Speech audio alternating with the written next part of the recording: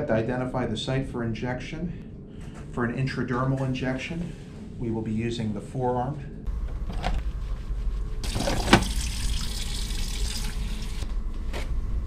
For the next step, we're going to cleanse the site of injection. Using an alcohol swab, we're going to swab in a circular motion, starting from the middle outwards. We're going to repeat that with a second swab.